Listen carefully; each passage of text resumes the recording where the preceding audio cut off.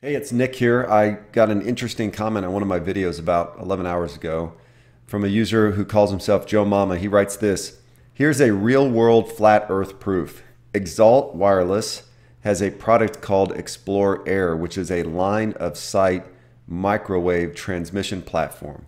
I'll put his full comment below the video, but he writes, this product is a line of sight microwave link, which is basically a straight line over water, the Mediterranean Sea, to a receiver on the other end about 150 miles away. There should be 3 miles of curvature, but this line of sight connection is mounted at less than 50 feet on both ends. He writes, I spoke to them today to confirm this and didn't bring up the reason why. I told them I was just impressed with their accomplishment, wanted to learn more about the equipment and the installation. It is as advertised. A straight line over 235 kilometers of water, that's about 146 miles, point to point, no repeaters. So if you want to check it out, go to www.exaltcom.com. This is their website. And then I found the original article that the gentleman posted about. It says that they believe they did a record-breaking 235 kilometers over water. Now, why would they do it over water? Well, if you ask me, it's because water is always level. If you've watched any other videos on this channel, you know that the reason why I believe the Earth is not a globe is because water always seeks its own level. This is another article just to confirm its Explore Air LR 7 gigahertz microwave system achieved a connection with an access point that was located 235 kilometers, about 146 miles away. And what I found interesting is looking into microwave transmissions is I found an article talking about the science of how it works. And they have a simple diagram that shows the transmission, the antenna that it runs through, and then the receiving side, then the receiving end of the transmission. But what I thought was interesting was this portion here.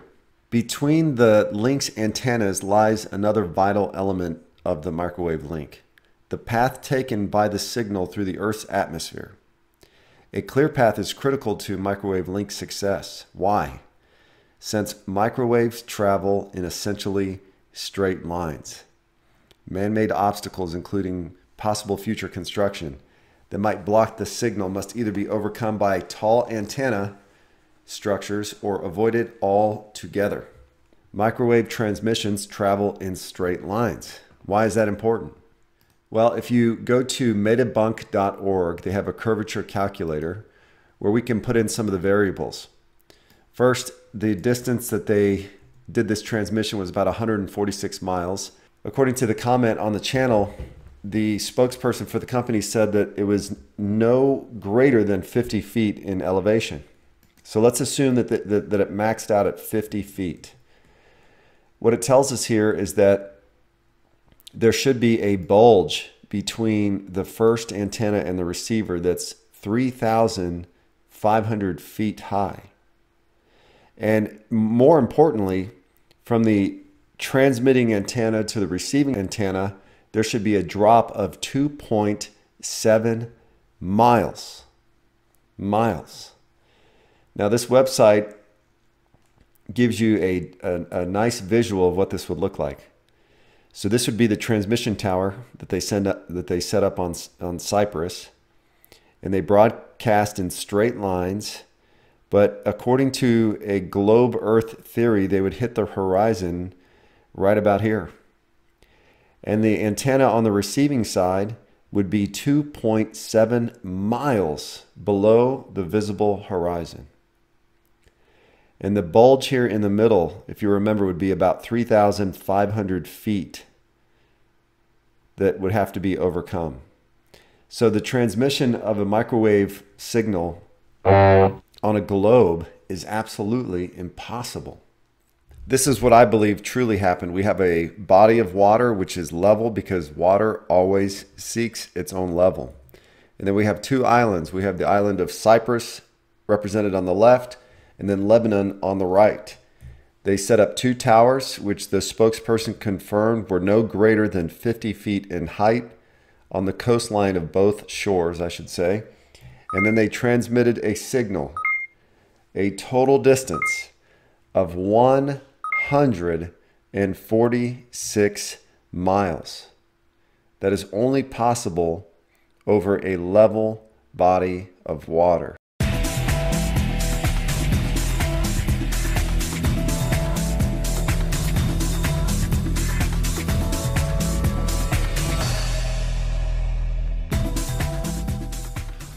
Hi folks, my perspective here.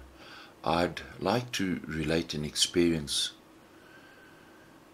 that I had about 20 years ago when I was filming on the Mascarene Islands, and the situation was similar to what we see in this image. And I was with a group of people, educated people. One of them was an amateur astronomer, and we were filming analog in those days. So we were doing a time lapse. So if it took you 4 hours to film, it took you 4 hours to capture the footage, to convert it to digital so that you could edit it on a NLE. And we're watching the sun's rays and the hotspot on the ocean floor. So I asked them a question. I said, how is it that the hotspots are moving away from us? And so they looked a bit confused. So let's analyze that. So from our position, right, we could see another island that was 250 kilometers away from us. We could see the complete island. And so the issues that I raised was this. There's the hotspots. The clouds in front of us were black. The clouds behind the sun were illuminated. That's the one issue. So from our perspective, where we were standing, I asked them, where did it appear to them that the sun was? Looking at that aspect. And they said, no, the sun appeared to be just above the clouds, but that's just an illusion. It has to be wrong. That our eyes and our minds are playing tricks on us. And then I pointed out to them that we were watching the sun move away, and we saw the hotspots move away with the sun. And at the same time, we could see the island on the horizon. So therefore, if the sun was 150 million kilometers away from our perspective, then we couldn't see the light shining down on the ocean floor. And we couldn't see the light rays shining backward. So therefore, the sun is as where we saw it. It was above the clouds. The sun is not 150 million kilometers away. And they looked and they reasoned, and they said, no, it has to be an illusion. It simply cannot be. Then I pointed out to them, well, if the opposite was true, then the hotspots would be moving towards our back. So let's look at that. In other words, the clouds are spinning with the earth, and you are spinning away from the sun. The sun is fixed, right? It's 150 million kilometers away. As you turn away from the sun, then the shadows and the hotspots should move towards your back, because you are spinning away from the light source. And we weren't seeing this. Right? So the light can't move to your front, it has to move towards your back if you're on a spinning ball. What we were seeing was the opposite. We were seeing the light and the hotspots moving over the clouds into the distance. So this told us that we're not spinning, that the sun is moving, and that the surface we're on is a flat surface. Also, we were in the southern hemisphere. So even if the light rays are coming directly at you, it's the angle of the clouds to the surface. In the southern hemisphere, those hotspots and the shadows should always be offset towards the south. And in the north, the hotspot and the shadows should always be offset towards the north. And of course the hot spots and the shadows should move towards your back as you face the light source. Another issue is, how is it that we could see the entire set of rays? Because you're on a curved ball, you could only see the one side. You can't see around the curve. So most people, you see, for them, when they start to analyze the ball you're living on, it creates issues for them. I will apprehend this culprit within 24 hours. Now we are getting somewhere. And it's only when you analyze and you think about what you've been taught that what we've been taught simply doesn't add up. Let's look at the crepuscular rays. So this issue came up. And of course they said, no, it's just our eyes and our minds that are playing tricks on us. It simply has to be. Right? That it's, I explained perspective and how perspective helps us to see. And they said, no, it cannot be. There is no way that the earth could be flat and that the sun was moving. And then I explained to them that, for example, if the crepuscular rays, if what we were seeing was a result of perspective, the crepuscular rays cannot have its own perspective. It must match the perspective of what we already see. Because what perspective is happening in your eye, the sun cannot operate outside the values of your eye and how our eye sees things. Also, if you're living on a spinning ball, right, how is it that we could see the sun for 12 hours? Because you can't see around the curve of the ball. You couldn't see the sun for 12 hours. Remember the scripture in John 11 verse 9 when Jesus said there are 12 hours of daylight every day. Well, you'd have the 12 hours, but you wouldn't see the sun for those 12 hours. It would be impossible. And so what they said, that it simply cannot be, that our eyes and our mind are playing tricks on us. You see, could it be that the trick has already been put in your mind, and that's why you don't accept what your eye tells you or what you see? So could it simply be that because certain standards have already been placed in our mind, that we are simply not looking and appreciating the true value and the true beauty in creation? It's a wonderful world we live in. You know, the fact that the earth's getting polluted tells you that there is no appreciation for what the Creator's given us. In my last video, we spoke about the horizon, and I said that buildings cannot stick up behind the horizon. And that's true, because the horizon is the point of infinity. So even if someone argues and says, well, the buildings will be upright and you'll be upright and you can see a curve. Well, if you're upright and the building is upright, there can be no curve. The standard must apply evenly. A principle must apply in both cases the same. So the human eye has a limited range. You can only see a limited circle around you. In fact, the word horizon comes from the Greek word meaning limiting circle. So if I use a telescope, the telescope simply extends your view into the horizon. It increases your depth into the horizon. In other words, it's like having a bigger eye. The horizon stays in the same place.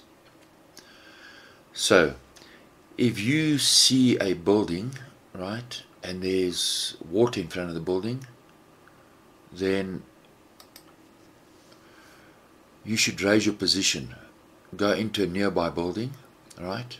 Now why? Why am I telling you to do that? I'll give you a few minutes to think about it. Right? The answer is simple. Oh, because what you're seeing is a tidal wave, and your life's in danger. and your life's about to get messy very quickly. So there's no way, unless there's a huge tsunami coming your way, that you're going to see a wall of water in front of a building. It's just not possible. I will apprehend this culprit within 24 hours. Now we are getting somewhere. So remember in the beginning, when the folks that I was with said that our eyes and our minds are playing tricks on us. Well, the trick has been played in your mind a long time ago. Right from when you started school. The ball earth. That was when your mind was tricked. Let's take history for example. We know that they'll tell you the Second World War started because Germany invaded Poland. Well, so did Russia. Stalin invaded the same time, in the same week. Right? And they'll tell you, well, we know from history that the two armies never fought each other. They just simply invaded Poland and divided Poland. Right? And they'll also teach you history that these two men hated each other and show you a couple of cartoons. Right? And common sense tells you that for these two men to mobilize two armies and to build up two armies and attack at the same time and divide Poland, they sat at the same table. And they planned this. And what you've been told in history is just lies. Not long after that, Adolf Hitler invaded Russia. And while he was slaughtering Russians, Stalin slaughtered his own people. And no one questioned it. Because it's a war. And because what the story you're told doesn't add up. Another story that doesn't add up is evolution. You see, if I told you that lightning struck this tree, the tree fell down the waterfall and then it rolled down the river, and in this process the parts were made and the parts came together and you ended up with a guitar that's in tune and that has a purpose, and they take the name of the maker off the guitar, well, they're just simply trying to hide the maker of the guitar. They don't want you to find out who the maker is, because then you're going to want to learn about who made this guitar. That's all evolution is. They don't want you to think and search for the Creator. And the Bible says his name is Jehovah, because the monkey, his DNA cannot have a purpose and plan the outcome of a talking, thinking, writing human being. It's simply not possible. This is a dinosaur egg, the mustard seed of dinosaurs. I think it's called a Titanosaurus, right? Yet its eggs are the size and its nest is the size of an ostrich. So it's just a story. Here's a crushed one. So I don't know. When she laid the eggs and were hatching them, right, if I said to you this elephant is laying eggs and hatching its eggs, well, this doesn't make sense, doesn't add up. Maybe that's how the dinosaurs became extinct.